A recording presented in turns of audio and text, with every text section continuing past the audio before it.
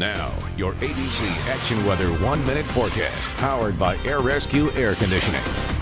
Meteorologist Shay with an update on our forecast. As we get closer to midnight, the showers and storms are going to be moving out into the Gulf, and then will be dry overnight and early tomorrow. Now, there will be a chance for showers and storms to develop anytime after noon.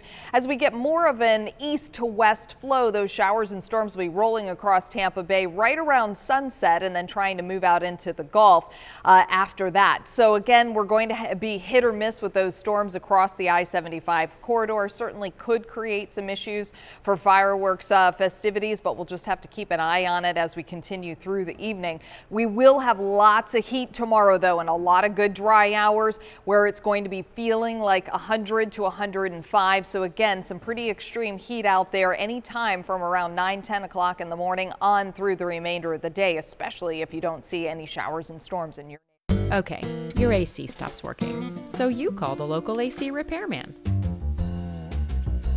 Again and again.